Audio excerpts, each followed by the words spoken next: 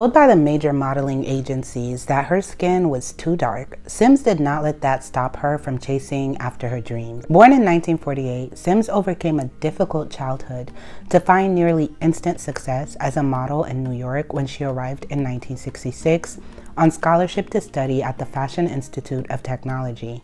A friend of artist Andy Warhol, Sims was the first Black model to appear on the cover of a mainstream magazine when she was featured by Ladies' Home Journal in 1968. She personified the slogan, "Black is beautiful," with equal emphasis on deep color and high value.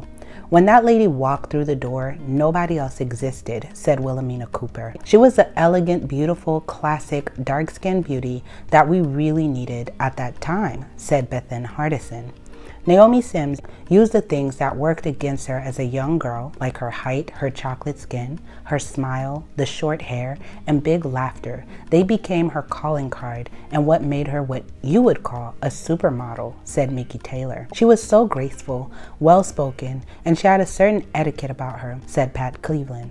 When she put on a garment, something just marvelous happened. She was one of the chicest women in the world and would inspire future icons such as Pat Cleveland and Alva Chin to become great muses of fashion history, said Stephen Burrows. With many firsts accomplished in her career as the first Black model on the cover of New York Times, Fashion of the Times Supplement, and Life magazine, Naomi was an inspiration. She had great style, beauty, grace, and an air of mystery. And after 5 years, she gave up modeling and started a wig-making business with styles designed for Black women. It eventually expanded into a multi-million-dollar beauty empire and at least 5 books on modeling and beauty. Sims made the switch from model to mogul with ease. The Naomi Sims beauty brand was grossing $5 million by 1989. I used modeling as a stepping stone into the business arena. It was never my ultimate goal to be a model. I had to make a name for myself so I could put it on my products, said Naomi Sims. Deeply private, Sims remained largely out of the public eye once she retired from modeling. She was honored at Oprah Winfrey's Legends Ball in 2005. 4 years later, she died of cancer in New York, New Jersey. She has left us a proud legacy that all of us Black supermodels have benefited from, said Iman. You cannot talk about Black models without talking about the importance of Naomi Sims, said Marcellus Reynolds. She is an icon, as you can see, and she is your icon's favorite icon in the modeling world, okay? She broke a lot of barriers, but she went through a lot. Her life is not a tragedy. It is a beautiful life of triumph, and she left an amazing legacy for everyone to follow that came after her. We're going to get into her life, her childhood, but we're going to talk also about her iconic career. We're going to wrap it up with a bow with her most iconic beauty secrets. But first, hey friend, welcome to my channel, Queen Allude, where we deep dive and break down the most iconic stars through history. If you're not yet subscribed, please be sure to do so. And if you're already subscribed, please turn on your notification bell so you never miss an upload. Now, without further ado, let's get into this video. So Naomi Sims was the youngest of 3 girls born to John and Elizabeth Sims in Oxford, Mississippi on March 30th, 1948. Soon after her birth, her parents split up. And following a divorce, her mother moved them to Pittsburgh, Pennsylvania. Not long after they settled in, her mother fell ill and the children were put into foster care. And according to Black Past, she was later raised by a Black couple who lived in a working-class neighborhood of Homewood in Pittsburgh. Although she tried to adjust to her new housing accommodations, Naomi reflected in later years that she didn't feel welcomed or loved, especially compared to a younger foster daughter who had a fairer complexion. Greatly compounding the hurt felt from being separated from her family was that her mother, Elizabeth, who lived less than a mile away from her foster home, continued to raise her 2 other sisters, Doris and Betty. So can you imagine? Your mom lives less than a mile away from you while you're in foster care, being raised by foster parents, and your mother's raising your 2 other sisters but didn't keep you. That's crazy. But despite this traumatic experience, Naomi was extremely close to her sisters. She told Essence, and I quote, "I didn't feel inferior as a child, but I was made aware of color. My mother felt that the Negro was inferior, and she lived in a poor white neighborhood. In kindergarten, I can remember being the only Negro in an all-white school. At the age of 9, I was taken away from my mother to live in a home for girls in a series of foster homes. It took me a long time to get over it. I used to cry at night and say, 'I want mommy.'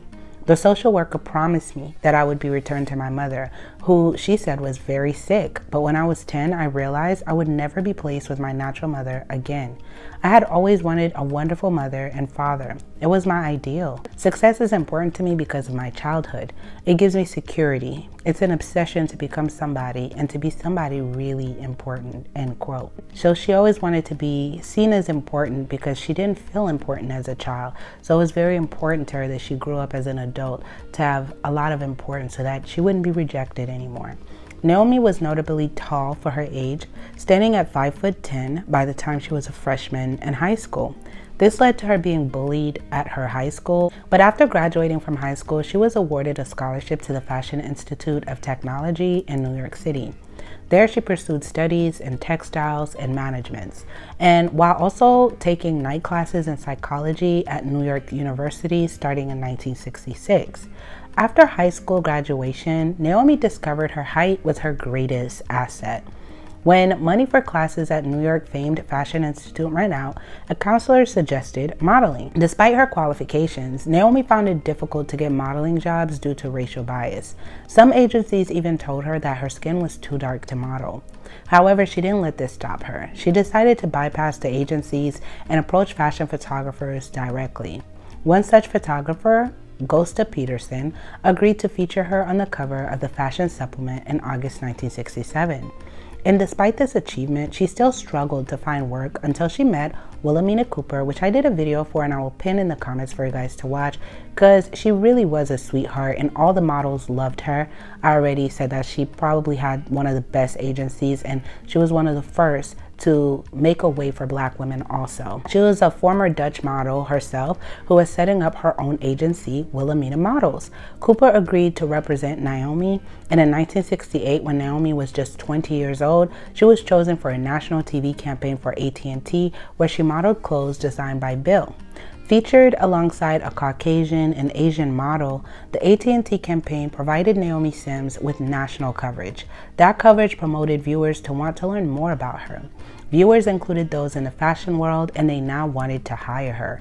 Sims became one of the first successful Black models while still in her teens, and achieved worldwide recognition from the late 1960s into the early 1970s, appearing in popular fashion magazines such as Vogue, Vogue Italia, and Cosmopolitan.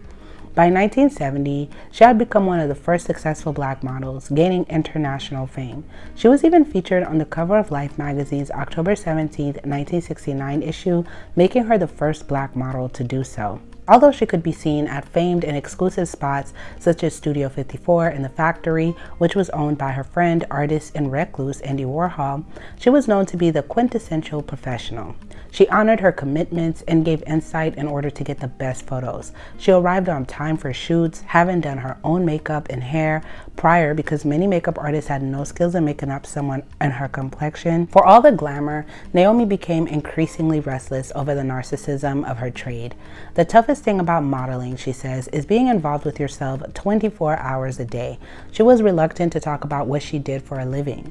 People think all models are stupid, she notes angrily. Naomi wasn't. The toughest part of being a model is having to think of yourself 8 hours a day. It's not natural to paint your face every morning, to stand in front of cameras all day and have to impress people. If you have a headache or something disturbs you, you can't ever let it show on your face. A model always is on. The word model is perfect for where you're often reduced to a clothespin. Modeling can be boring. You just stand there while everyone fights about what they want you to do. You have to be careful not to get too wrapped in it. Usually people in fashion aren't the most pleasant, but you have to put up with it because they're paying. I sometimes have to go to business cocktail parties where drunken men make sensual remarks and I have to act naive. At work the next day, they are terribly professional and have completely forgotten that the night before they patted you on your booty. Still, if I felt the fashion scene was repulsive, I wouldn't have stayed in it. And do I think I could exist if there wasn't a fashion world? No. Often women are jealous of models. They think she can wear absolutely anything she wants. She has no problem with her diet, her skin. She makes tons of money and she is beautiful. They think we must be very secure. I think the most beautiful women are often the most insecure. They look at themselves in the mirror and don't really feel they are beautiful. They worry about aging. They wonder, are they going to be eternally beautiful? Do everybody think they are beautiful? End quote. In 1972, Hollywood offered the 24-year-old at the time a leading role in the movie Cleopatra Jones. However, Naomi declined the offer due to the film's portrayal of Black people. The role was then given to Tamara Dobson, which I did a video for also. Naomi retired from modeling in 1973 at the age of 25 to start her own business. She launched a successful wig line, which grew into a multi-million-dollar beauty empire. She also wrote 5 books on modeling and beauty. In August 1973, Naomi married Michael Finlay, a New York art dealer. Their interracial marriage sparked some controversy. They had a son named Bob Finlay, but ended up divorcing in 1991.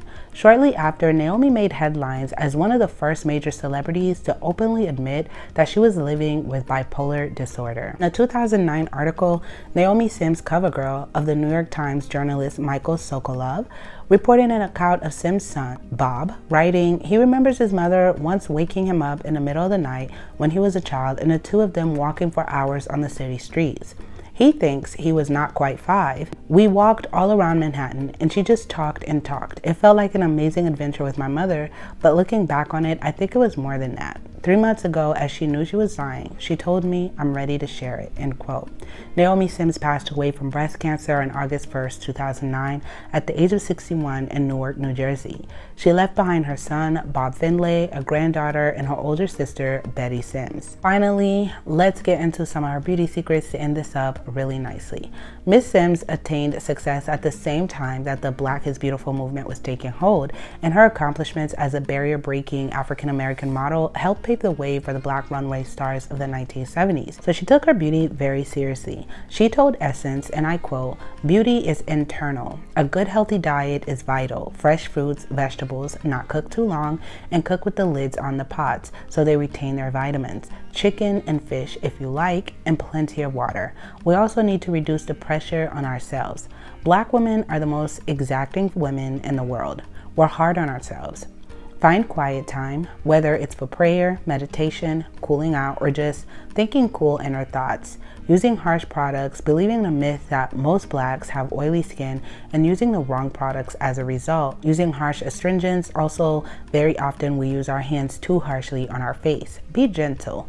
And of course, stress. It's the #1 killer of the skin. 1, find a skincare regimen and stick to it. 2, invest in a toner that has been formulated especially for the most sensitive Black skin. And finally, commit yourself to eating 1 good food a day. One that you don't necessarily like, but know is good for your skin. Then try to include that piece of fruit or vegetable in your diet. Your skin deserves it. When you choose a foundation, let it match your facial skin color as closely as possible. Never use a foundation that is lighter than your skin. In fact, in order to make a close match, you must choose a tint very slightly darker than your own. This will even the skin tone. I'm confident of my appearance, yet it does involve disciplinary problems.